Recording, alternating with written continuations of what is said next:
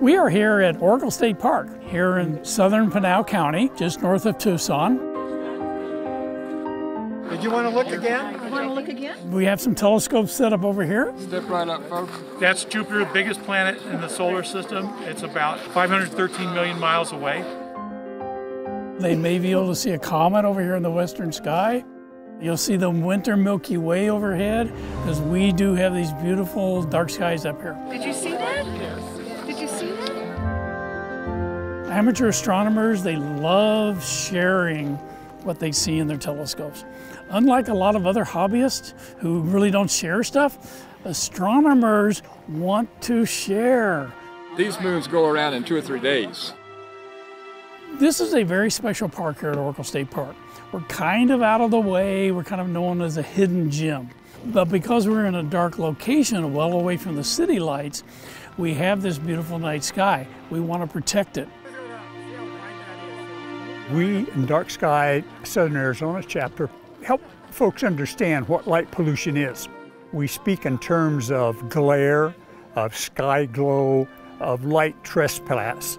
If we were to look at a large city from afar, we can see that dome over the city. That is the light pollution that's escaping up into the atmosphere. And that's wasteful light, wasteful energy. And the easiest solution to that, obviously, is just to turn the light off. Well, that would be a simple solution, but we obviously need light. But we need the right kind of light.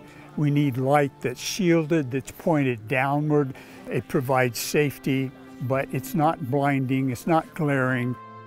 Many cities in our country and throughout the world are so badly polluted that citizens within those cities have never seen the night sky. They look up, they don't see stars, they certainly don't see the Milky Way. International Dark Sky Week is April 2nd through the 8th. And what we are asking them to do is be aware, is to, in their neighborhood, in their cities, look and identify what they believe is obnoxious light, is infringing light, and work with their neighbors, with their community, to make sure that the light is used only where it's necessary and use the right type of light. A lower temperature light, a softer light, amber works beautifully. So we're asking them to get engaged and work towards reducing the amount of light pollution.